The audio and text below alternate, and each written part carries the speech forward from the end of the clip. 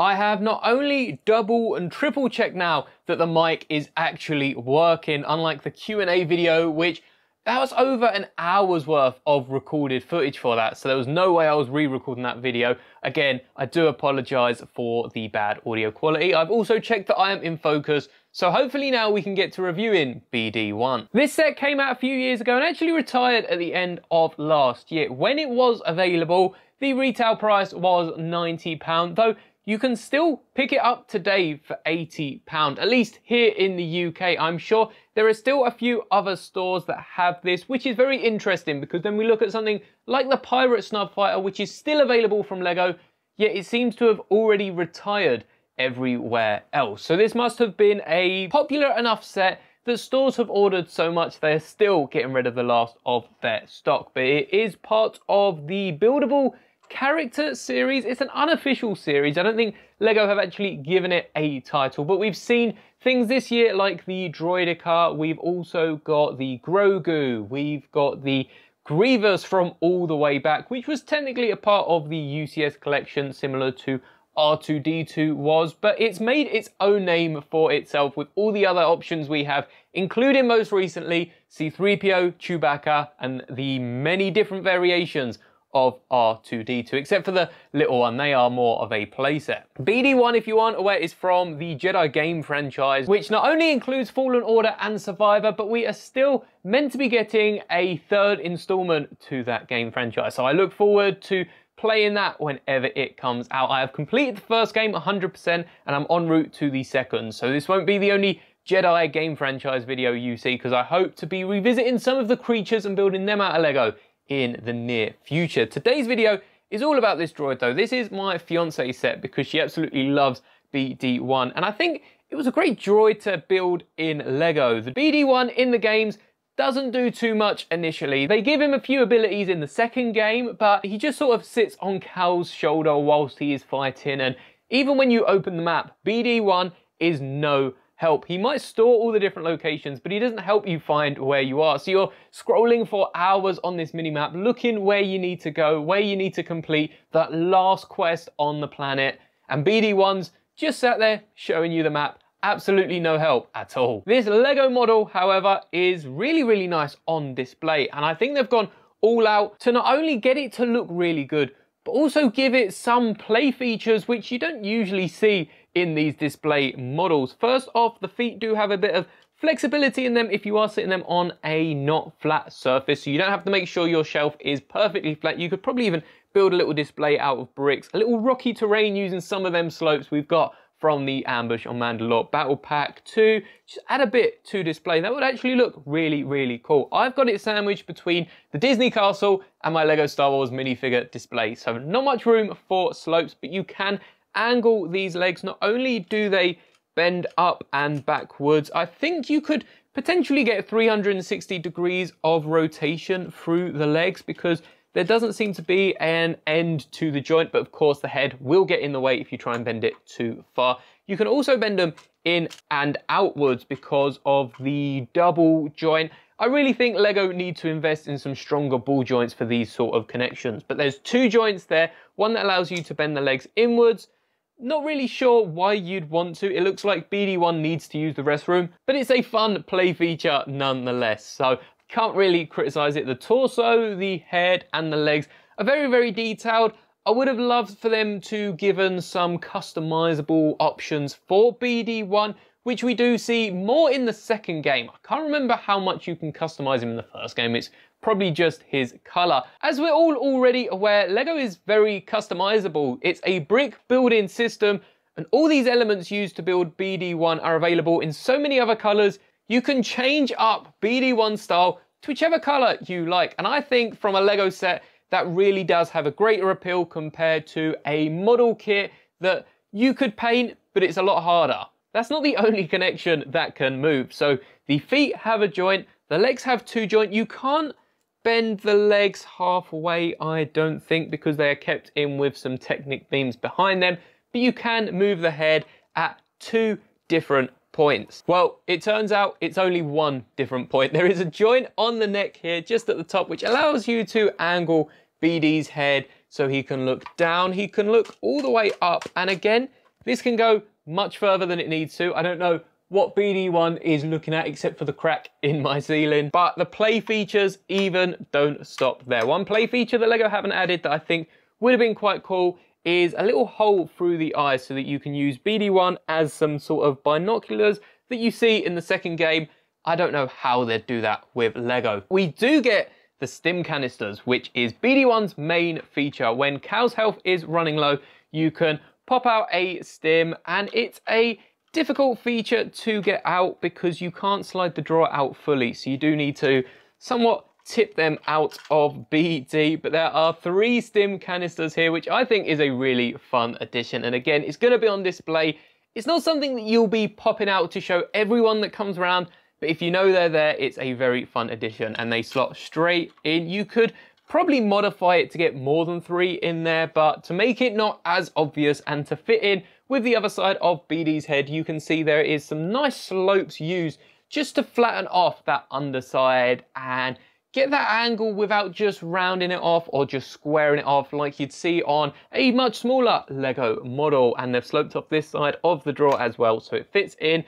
Little gap between the drawer and the head, but it's not something you're going to notice when it is on display. And you also have a little 3x4 gap in the top, which is where I believe the stims actually come from BD-1. So like I've said, even though it is a display model and people that are buying this aren't going to be playing around with it, there are definitely plenty of fun play features and different ways you can just display this model. The detail and all the angles they've got on BD-1 is definitely something that someone sat for such a long time to get right. We've got some angled slopes on the side of the eyes here. The eyes themselves are mounted on some bricks out of system, using plenty of slopes to get the round insert to leave this gap in the middle, where I guess is BD's lack of a nose. We've also got these round pieces on the side, which act as the ears, which again, also do move, so perhaps you could have the ears down. If you've got not enough space on your shelf, it does decrease the height quite a bit and gives BD-1 a much sadder expression than when they are up. So I think we're going to be keeping him up so he looks a bit more cheery. On the back side, we've got another plate that is hooked on using brackets or hinges, and then some more snot bricks on the back just to give all the different angles, and the torso is very well detailed. It's a little bit of greebling to get all the different cables and technological elements on BD's torso, as well as on the side of the legs. You've got the thrusters, you've got the other joints, which even though you can't move the feet around at the bottom, they've still detailed it as if the joints are actually there. So this is such a detailed model and definitely worth the price. If you haven't picked it up, you can still pick this up for about 10% off. It's going for about £80 on Bricklink, and even though Amazon have this selling for something crazy like £200 when I checked just before recording this video. And in case you were wondering how the price adds up to the weight of it, you can see we've got 708 grams of BD-1, which puts it at about 13 pence per gram, which is very similar to the old Desert Skiff. We've got the AAT, the TIE Fighter and X-Wing from 2021. TIE Fighter from 2012 is a little better and not far off the AT-TE and Ghost. So it's actually a pretty decent price and is a lot better than them battle packs at the top of the list. They do come with a specifications plaque with a small BD-1 minifigure. It's not the first time we've seen this type of droid in LEGO, because in Mando's N1 we do get a blue one, which was really nice to see in show and was the first BD live action cameo we've seen in Star Wars. On the specifications plaque, BD-1 is said to be manufactured by Behold Urawa Droid Concepts, is a BD Explorer droid model, which is kind of given with the BD-1 name. Height is 0.43 meters, so I guess we can measure this up to minifigure scale. We'll do that in just a second. Primary functions is navigation and repair. Makes sense, he's the reason we have a mini-map in the game, and also gives Cal some stims to replenish his health bar. And as far as equipment, we've got a spotlight, which is seen just on the front, a scomp link, which is probably something that we wouldn't visibly be able to see. A holo projector, again, on the front next to the flashlight, a stim canister storage, and as we've said, that is a nice little compartment for us on the side. There would usually be, I'm pretty sure, this gap on the top. So the specifications plaque is quite nice it's worth saying it is a sticker. If you're buying this down the road after this video is out, they are all printed now in Star Wars, but BD-1 is a sticker. I think we got a few different printed ones last year, so it would have been nice towards the end of the run. You heard me say a similar thing in the UCS minifigure collection, where we went over all my UCS minifigures from sets that weren't UCS sets. Similar to the Captain Rex Y-Wing Microfighter. For the first UCS Death Star, they actually replaced the minifigures in the set to the updated versions. The set came out in 2008, and in 2009 we started getting pupils and a lot more face details with our Star Wars minifigures. So they actually updated all the minifigures in the set. I'd have loved last year if they updated BD-1's plaque to a printed plaque. I think these printed plaques were definitely something that a load of people wanted to get, and people would have picked up another set just for the printed plaque, I'm sure. BD-1 does have a stud on the back, which is something that LEGO have consciously decided to do, and I'm not entirely sure why, but perhaps that's just for another connection point to attach it to a minifigure, because I have mine displayed on my custom Cal Kestis, which I know there are a few different upgrades I can make and better pieces, but eventually I am hoping to get my hands on the anniversary minifigure of Cal Kestis, so there's no point upgrading my custom minifigure, but you can see I've attached BD to the back of Cal using a 1x1 bracket and one of the 1x1 backpack pieces, and that definitely looks pretty cool. If you're a fan of the buildable droids and buildable characters, I think this definitely fits better with the buildable droids than the buildable characters. I think you probably already have this on display and are just watching this video to hear me talk about the set even more, but this is a great purchase. If you could try and part out the actual BD. I'm not sure there's any exclusive pieces here, so you should be able to part out the full droid, and if you're not fussed about the minifigures or the display plaques, I think that's a great way of collecting all the buildable characters. I know C-3PO and Chewbacca do have a few exclusive pieces and pieces that have been recolored.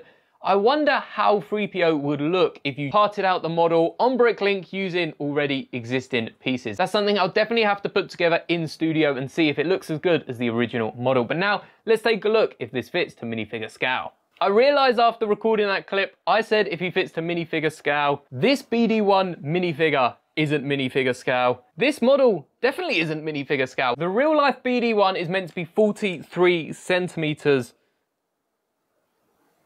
which is massive. There is no way BD-1 is meant to be this tall. Well, it's not life-size scale, I guess. This BD-1, if you were to include the antennas, I guess you could probably put the antennas up a little bit.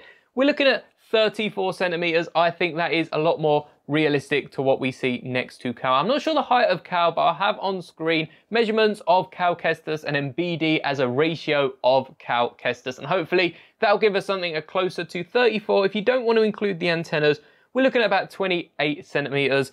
I really don't think BD-1 is 43 centimeters. That's almost a third of an average human, and BD-1 definitely isn't that big in the games. Perhaps the specification plaque is a little off with BD's measurement, but besides that, this is a really cool set. It features in the background, and I think it looks great alongside my giant Captain Rex. And I know a lot of you are actually creeped out by this giant Captain Rex. It's based off the Lego Big Fig, and it's almost the same height as BD-1, which is really cool. If you do have the giant Lego figure, if you've made a custom one of yourself, or if you own BD-1, you can see roughly how tall they all are, and minifigure scale, this is probably even bigger than Giant Man, the biggest version of Ant-Man in the MCU. And if you're wondering what the stick is that Rex is holding, it's actually the one from last year's Back to Hogwarts Day from September the 1st, which I'd love to go back to a Lego store this year, but thank you for making it to the end of the video. Let me know what you think of BD-1 down in the comments. Do you have the set? Would you like the set? Is this something that you'd consider